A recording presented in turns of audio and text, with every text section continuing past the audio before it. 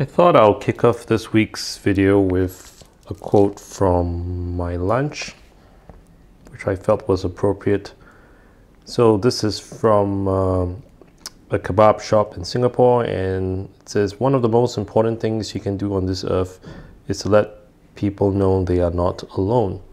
So that's very appropriate, because one of the reasons why I'm doing all these videos on YouTube is to kind of share my opinions on my hobbies, one of them being fountain pens. So glad you could join me today. So today we're going to be looking at the Pelikan Souverän M600. I have featured the M200 a few times in my previous videos, so decided to pick up this pen late last year during Fountain Pen Day. So before we get into the pen, let me just start off with the box that it came with, which can hardly be filled into the frame. It comes in an absolutely massive box. I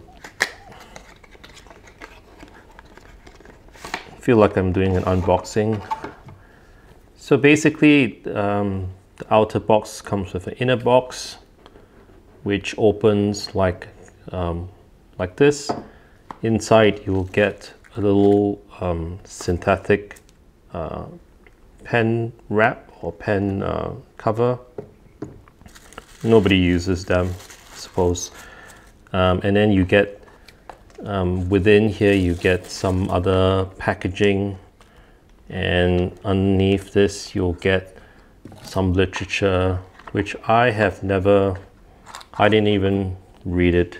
So there's a warranty and some paper descriptions of the various Pelikan products. So this was an interesting page that I kind of flipped to.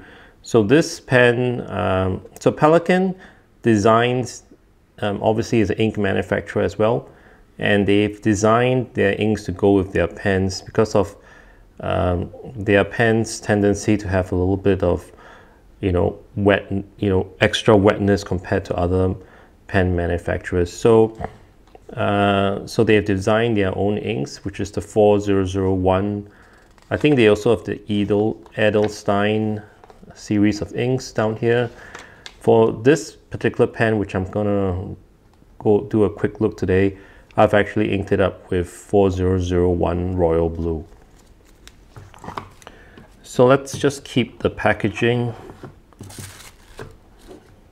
very quickly. And let's look at the pen itself. So my long-suffering M200, I'll just bring it back again. So looking at the sizes of the pens, maybe it's better if I put them down on the table. You can see that the M600 it's definitely longer by maybe, I would say maybe slightly less than a centimeter. However, when you kind of take off their caps, you can clearly see that the difference isn't that great. Right? So I'm lining the pens up, and essentially the difference in their lengths is kind of just only this. The other thing to take note of is, I always mention that M200 section is very, very short. You can tell that the M600 section is equally short. Could actually be the same diameter as well. So I'm just going to keep the M200 since that's not going to be the focus of today's video. So looking at the pen, starting from the cap, we get the Pelikan mother and the chick on the end of the finial. That's a true finial with a design down here. You get the Pelikan beak down here as a clip, which works very well. And then you get the band down here that says Pelikan Souverän, Germany. So it doesn't actually say M600 on the band. On the barrel, I can't open this because obviously this is a piston filler, as you guys would probably know.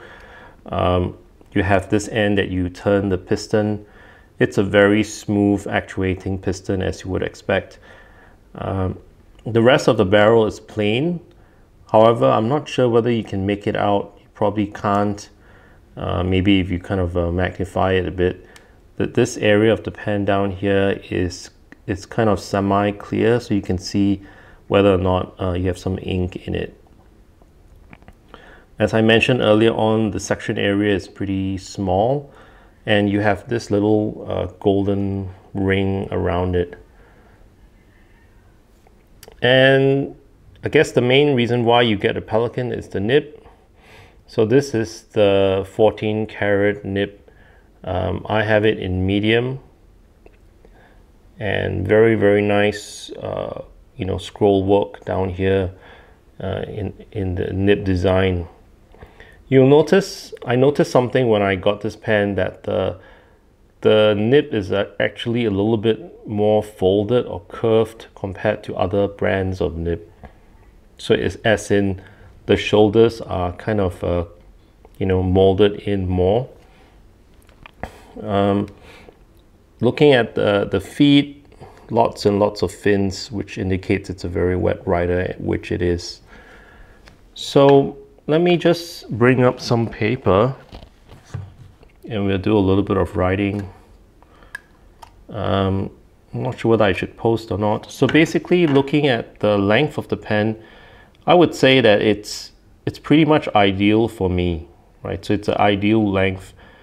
Even though it's just a hair longer than the M200, I think that compensates, you know, enough for my hand size. Posted, you can post it. Obviously, this area, when you post the pen, you actually can see that there's like a little level down here, which the cap actually grips onto. It doesn't grip onto the piston mechanism, which would be disastrous probably. So you can post it, and it posts very, very well, and you know, it's still okay balance for me. Just doing my little balance test down here, as you would probably expect, the pen is ever so slightly back, either right in the middle or slightly to the back in terms of balance. So this is the Pelikan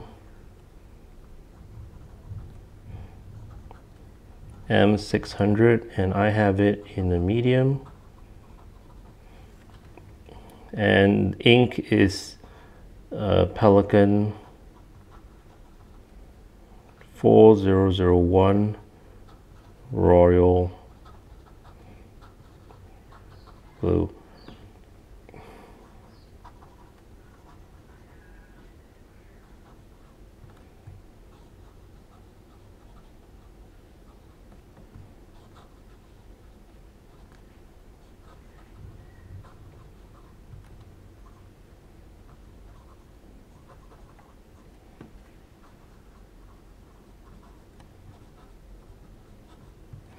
So very bad handwriting today.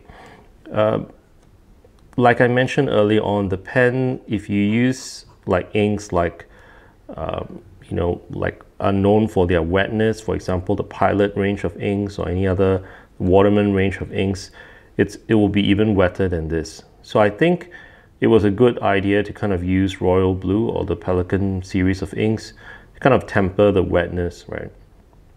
The nib itself is very, very, very smooth, as you would expect. It's not exactly, you know, very soft, right?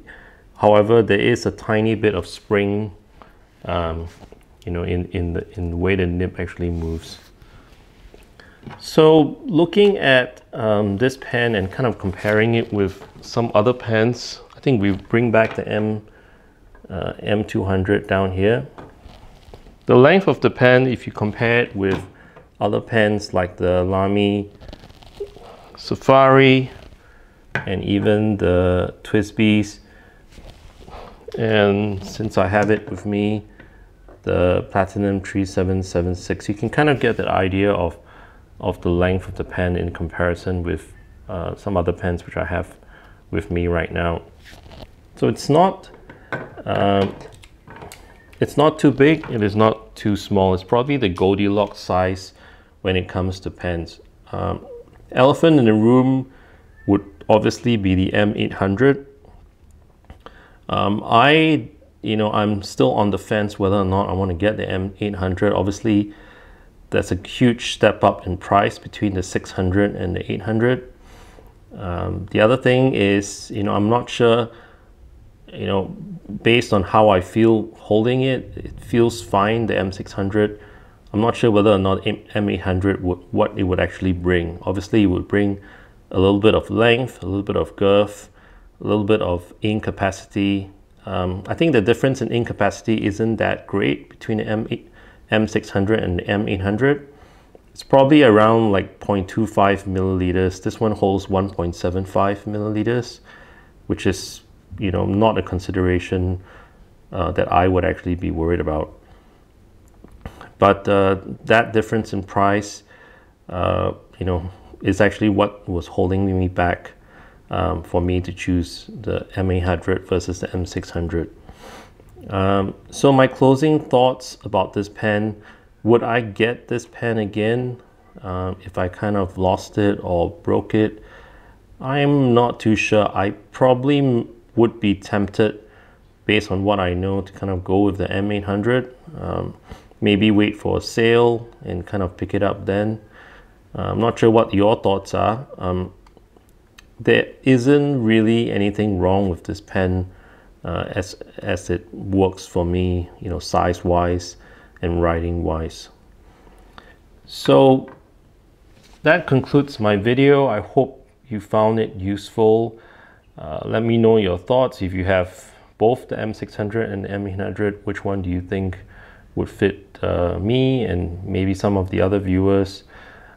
Really appreciate you watching my videos, and I hope you have a good day today. Thanks. Bye bye.